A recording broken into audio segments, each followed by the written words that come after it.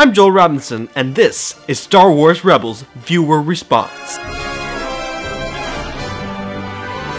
So in my last video, I discussed about what happened to Ezra Bridger's parents. In the video, available here, I discussed the high probability that his parents are dead. But thanks to our newly formed Rebels fan community here, I was proven wrong. Not just a little wrong, but incredibly, hilariously wrong. Ezra's parents are not dead, and here's why. Rovia Karadag writes, I mean, the writers aren't going to make Sibo say, I know what happened to your parents, and then just say, oh, they're dead. It doesn't work that way.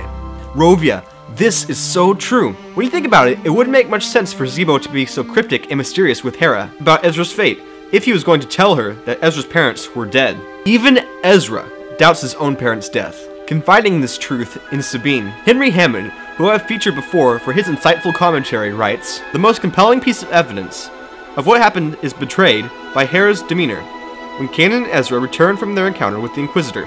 Having told Sibo that she would pass along the truth to Ezra, she's about to do so just as Kanan intervened, saying that Ezra needed some alone time. The big giveaways are her readiness to tell Ezra about his parents' fate in front of the whole crew, with a slight smile on her face, and in a tone of voice that was delicate but not reluctant, or suggesting that she was about to cushion some terrible news. Hera knows what happened to them, and it didn't seem to make her sad. From that, I think that we can gather that they're still alive, and Hera is hopeful that she can reunite Ezra with them. Henry, that makes so much sense. In fact, watch this clip here. I have something to... Ezra needs a You little see that? time to himself right now. That is a smile, and that tells you that she is not at all sad, but is actually a little bit excited and happy to tell Ezra the news. So unless Hera is some type of sociopath taking pleasure from the misery of orphan children, which she is not, then she has good news to tell Ezra.